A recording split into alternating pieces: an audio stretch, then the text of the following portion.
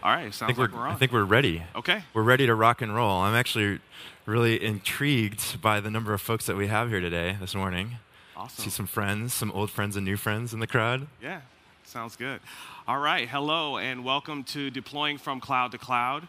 Salesforce deployments made easy with Bitbucket pipelines.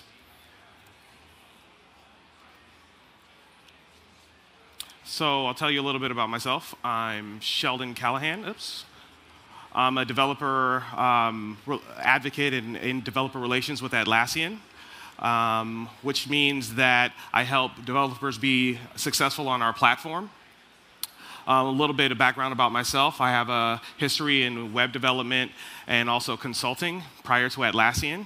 I'm also a former Salesforce employee. I worked on the Dreamforce website 2014. And also I volunteer my time at a local Shaolin temple where I also am the executive director. I teach and administrate SFDC, dev, and admin for that nonprofit. My name is Mark Klinsky. I am a developer at Atlassian, specializing in our Salesforce implementations. I have 4 years of experience with Salesforce as a developer and admin, and I've worked both in industry and consulting. I similarly have a web development background to my buddy over here. In addition to working on the Salesforce platform for the last 4 years, I've also been biking the AIDS lifecycle for the last 4 years. You can see my little photo over here. It's a 545-mile charity ride from San Francisco to LA every year in support of the SF AIDS Foundation.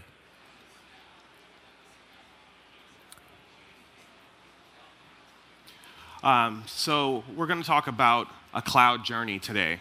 So a little bit more history, a little bit more background. So I've been doing Salesforce development since 2009. And when I would try to work with other people, other devs, we would end up overriding each other's changes. So I thought there has to be a better way to collaborate on Salesforce. Also, when my admin would make changes, I wouldn't see those in my org, and that would also cause deployment conflicts. I also needed a way of automating my deployments. So that was another thing that I wanted to do. And so while at Atlassian, I'm a developer relations person, so I wanted to find out how we do this at Atlassian, and I reached out to Mark to see how our process here is at Atlassian. Let me talk a little bit about my cloud journey. When I first started working with Salesforce as a developer, and curious, who are the developers here? Show of hands. Wow, actually, most of the group. Awesome. When I first started off developing on the Force.com platform, I wasn't familiar with version control or doing best practices for your whole application lifecycle management. Those were all new concepts to me. And initially, when you're working by yourself in a vacuum, it's okay to be a developer and make changes, hack away in your org and your sandbox, and then push those changes up with a change set. But when you start working with other people and you clobber their code, or if you start making changes and something breaks and you forgot what you had in a previous version, you realize that there is a better way to do things, and that's where a lot of the principles of version control and the whole kind of automated deployment life cycle comes in. You do save a lot of time also when you do automated validation builds and deployments. And so I won't go back to doing development the way I did before, just hacking away. I'm always going to do DVCS from here on out. So next, we're going to talk about continuous integration into continuous deployment. So what does that mean? So it means that we're always deploying features. Everything that we create has to be shippable, has to be reviewed, complete, and deployable to production. So we're assuming that all of you here are at least familiar with the concepts of distributed version control systems like Git or CVS. How many people here are familiar with those? Okay. Yeah, pretty much everybody. Awesome. Historically, people have been doing this with CI/CD servers like Bamboo or Jenkins. All of those require you to set up a server. In this case, with Bitbucket, we're allowing you to do that in the cloud with no server setup. And it seems to go against the philosophy of SFDC by creating a server if everything is supposed to be in the cloud. And so this is part of the reason why we wanted to mirror the workflow of cloud development and deployment. And I was really excited when Atlassian started offering the pipelines offering, which we're going to talk about today, because if you're building for the cloud, why would you not be already building in the cloud? And wouldn't it be awesome if you could easily set up your own continuous delivery system in the cloud in less than an hour and have it fully integrated with your code version control system and have it for free or cheap? Sounds really, really good, right? Yes. So that's what we're going to talk about today. We're going to talk about Bitbucket pipelines. So what is Bitbucket? So Bitbucket is our Git hosting tool that allows you to collaborate on your code, and all of this is done in the cloud. So before, like I said, people used to use Bamboo or Jenkins behind a firewall or on a server in order to do continuous integration. So Bitbucket Pipelines is our integration tool. Basically, anything that you can do with scripts or Ant, you can do with Bitbucket Pipelines. So I just want to talk a little bit about how you would set up Bitbucket pipelines. And this is just one of several different cloud offerings that do this similar kind of thing out there. Obviously, we work at Atlassian, and we want to share what we do internally and talk about our products with you. But just know that this is one of many tools out on the market today. Pipelines uses Docker containers to run its agents, to run its jobs. Who's familiar with Docker? Some of you? OK. Docker is essentially just a virtual machine system allowing you to run software in any environment, and it'll run the same no matter which environment you're working with. Pipelines uses there's a default Docker image that you're able to use that's basically a Linux repo that has basic tools on there. However, when we're doing deployments for Salesforce, we need to use Apache Ant and then the Force.com migration library as well. So what I did was I created a custom Docker image. You're able to set up your own Docker images to use with pipelines. And I have this hosted on Docker Hub, so it's available publicly for anyone to use. You can create your own as well, your own Docker image. You can see here I've got my Docker file up here. It's 11 lines. And all of that we're talking about today is going to be available. We're going to have everything available on our developer.atlassian.com site in the future, so you'll be able to replicate this for yourself and then modify it. So you can see here that I've got in my Docker file, I've added Apache Ant, so that we'll be able to use the Force.com migration tool. And what I'm doing in my repos is I'm actually going to add the Force.com migration tool to the repo itself, as opposed to adding it to the Docker image, because every time Salesforce has its releases and we update the Force.com migration tool, you can easily add it here to your repo without needing to recompile your Docker image. And it also allows you, doing it this way allows you to have your own build XML file and make your own changes to your targets within that. And then lastly, it cuts down on the time needed to download the Docker image. Every time you do a Bitbucket pipeline deployment, you have to download your Docker image from Docker Hub. So this way it cuts down a little bit on the time and the minutes used for that.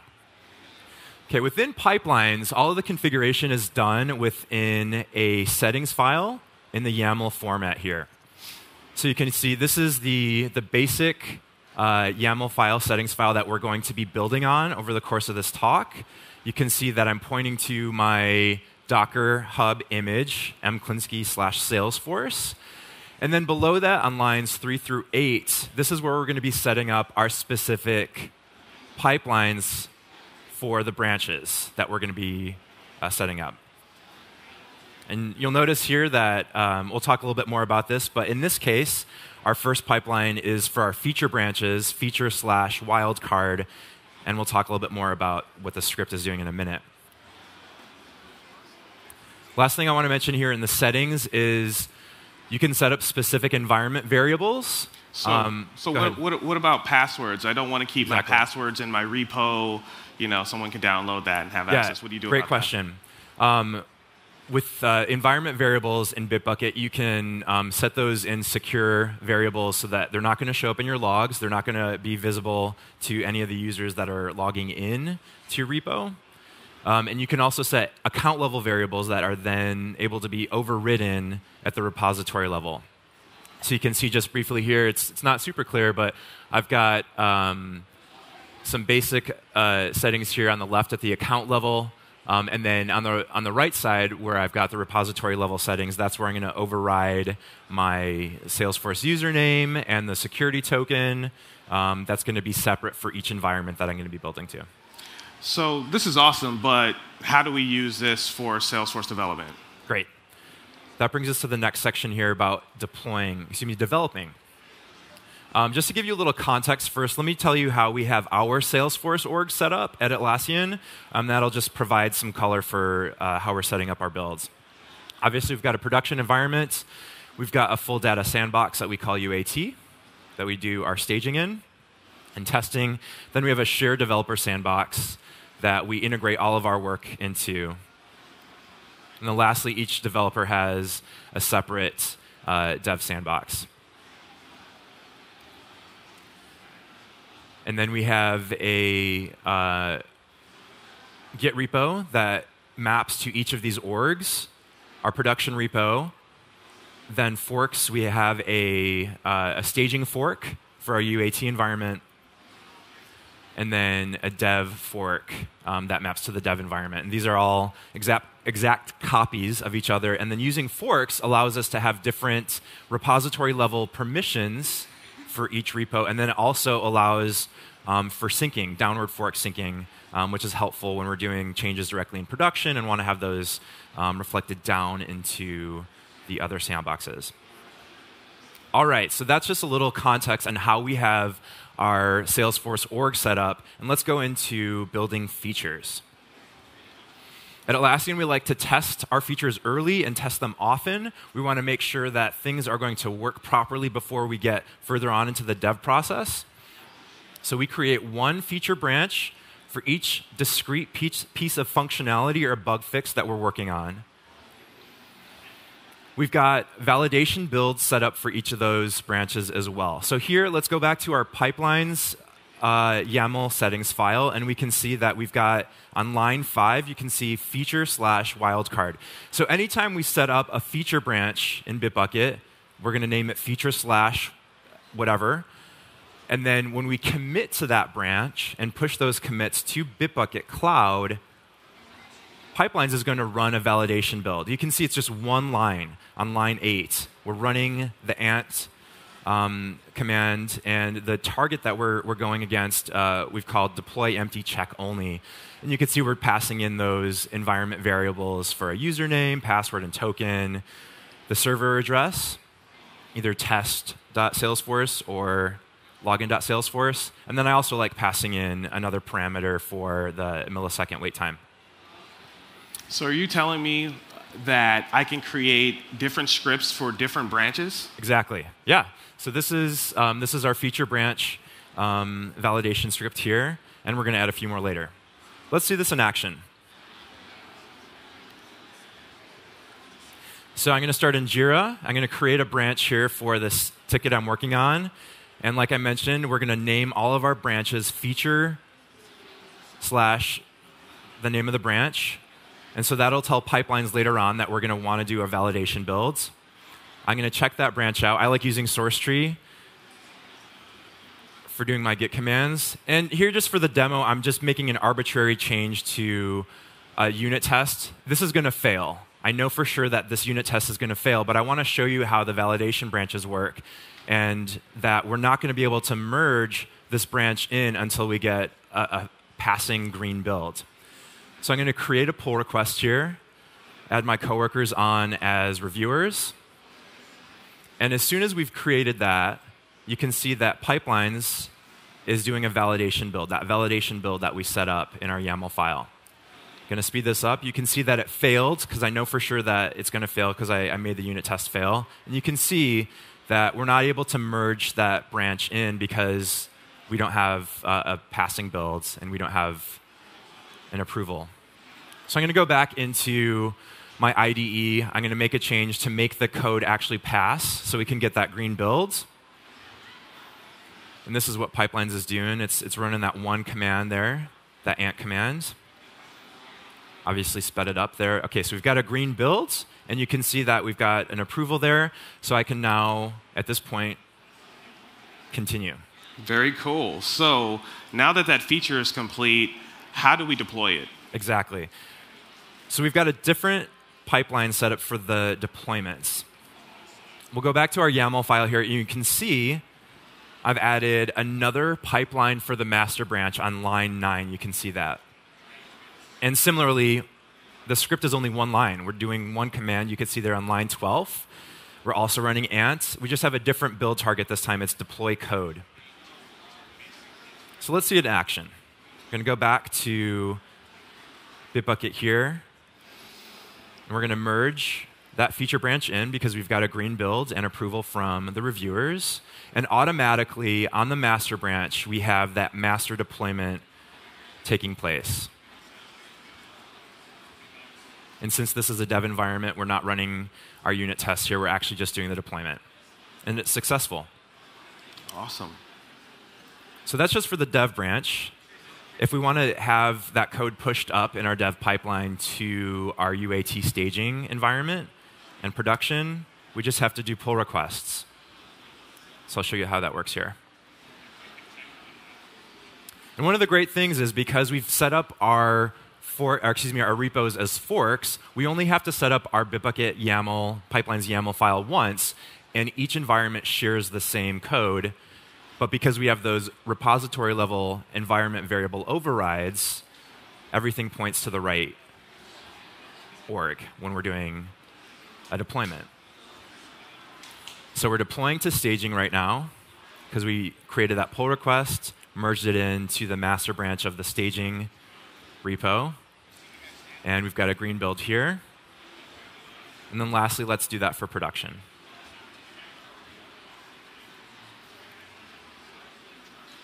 Creating another pull request here from staging to production.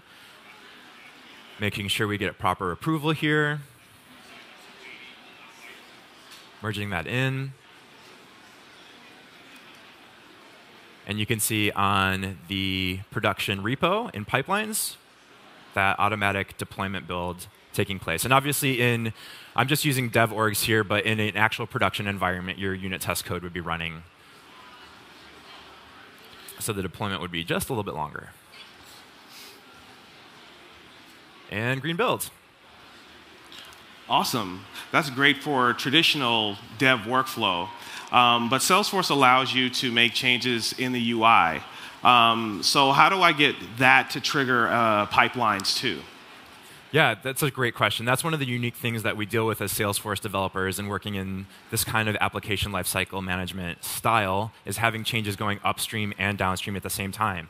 You might have an admin on your team who's doing a lot of work with validation rules or other sorts of logic or adding custom objects and fields in the UI. So we do need to have a way of getting those pieces of metadata down into your repo as well and part of your pipeline. So we have a way of doing that.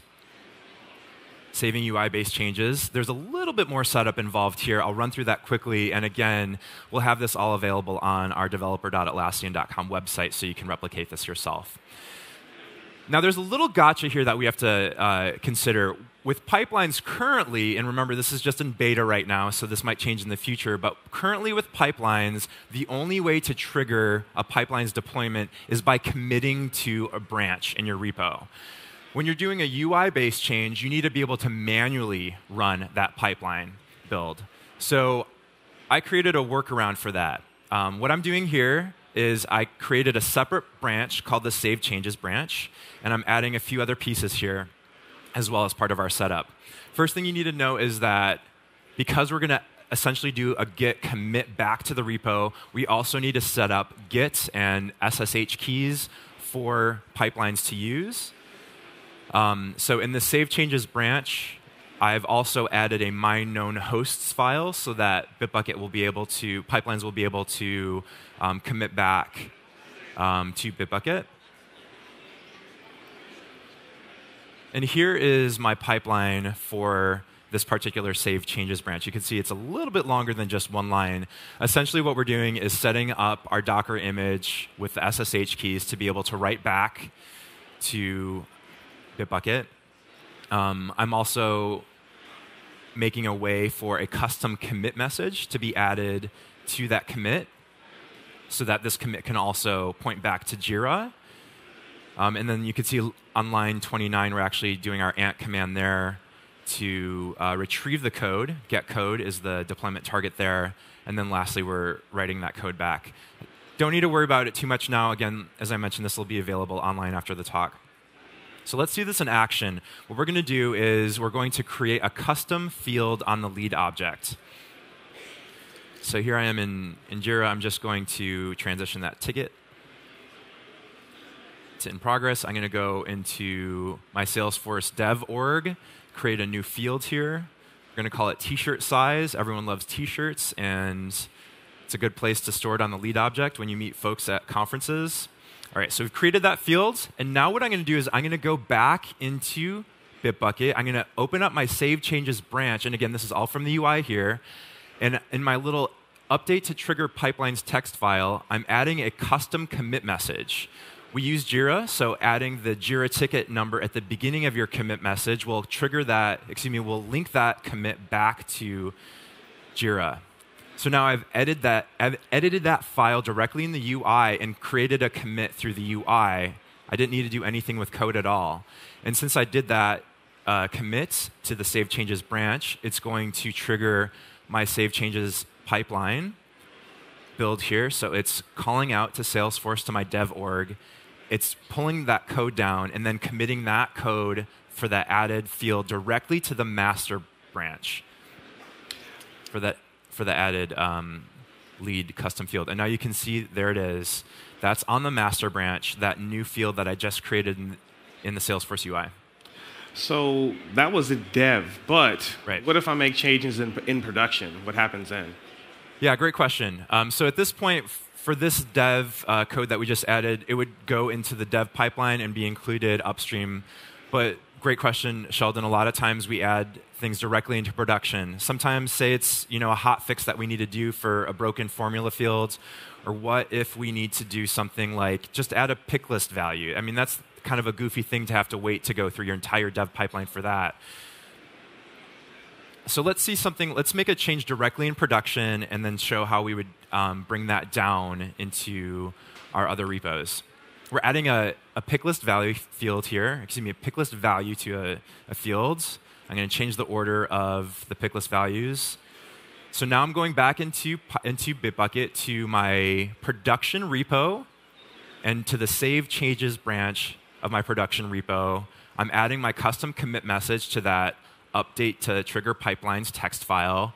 And again, that's going to trigger the save changes build on the production repo, calling out to our production instance of Salesforce, grabbing those changes, and committing them to the master branch of the production repo. You can see here that commit for those added fields. You can see my custom commit message. And that was all done through the UI. So now let's sync those changes down from production to our staging repo, our UAT repo. And again, this is all being done through the UI. In Bitbucket, you have just one click to commit your changes downward in your forks. And then naturally, that will run that staging master branch deployment to our UAT environment.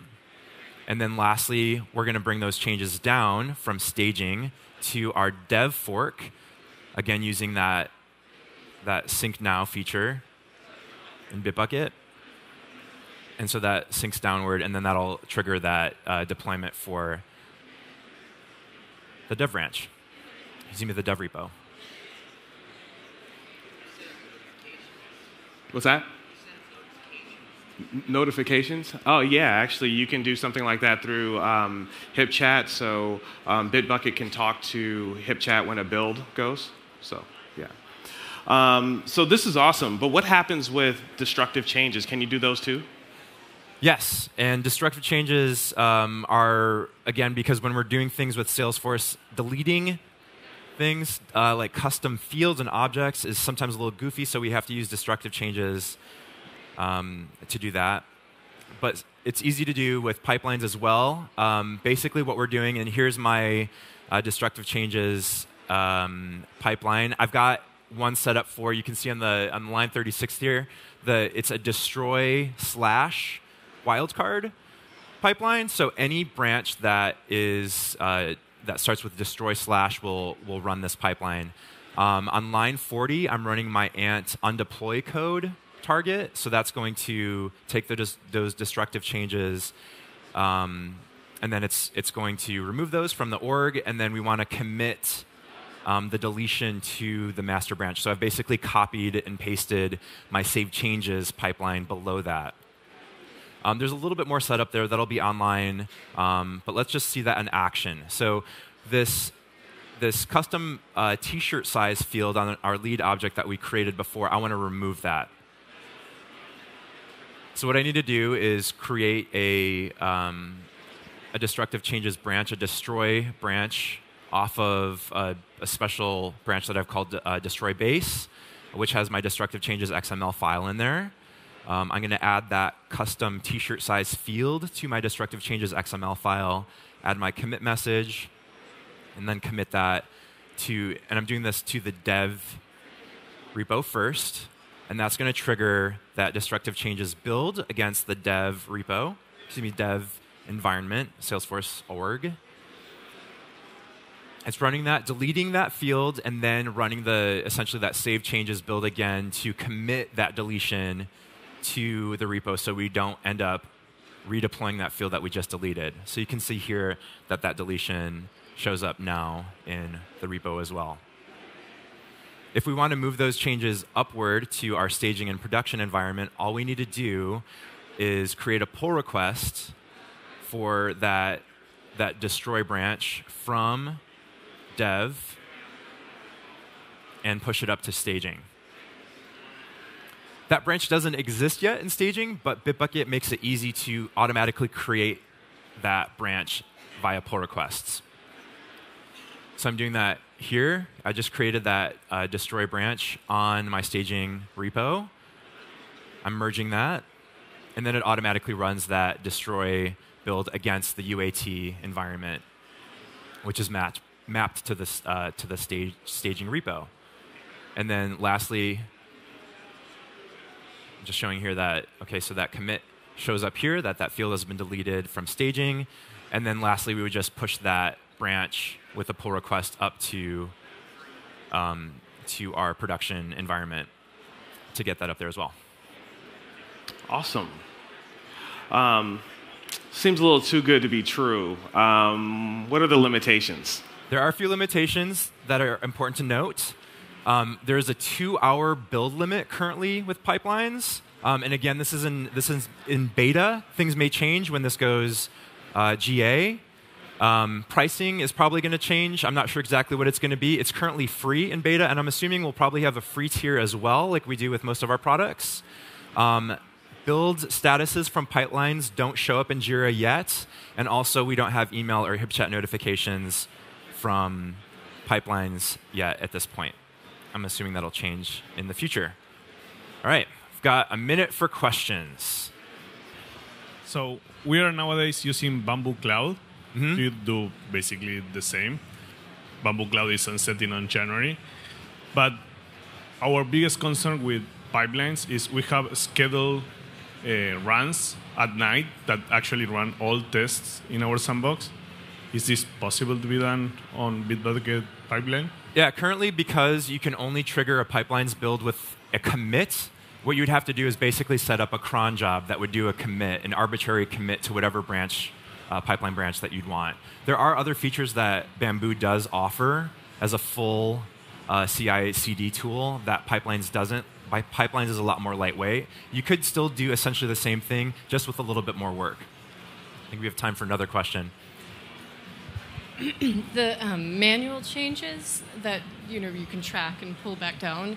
So do you see developers doing that work or admins doing that work? Because sometimes admins make 10, 20 changes at once, so each one doesn't have a corresponding user story, or it's grabbing all the delta, right? Sure. Yeah, the save changes is kind of built for the admin in mind, doing something that could be completely done through the UI. There are some tweaks to make things a little bit easier so that your commits are a little bit more discrete. You would basically need to recompile your dev org each time. But that's a great question. We could talk a little bit more about afterwards, some strategies for that. Do we have time for one more? Or are we done? No, we're done. It. All right, we'll stick around if Thank you've you got other questions. Thank you so much for coming this morning. We appreciate your attendance. Awesome.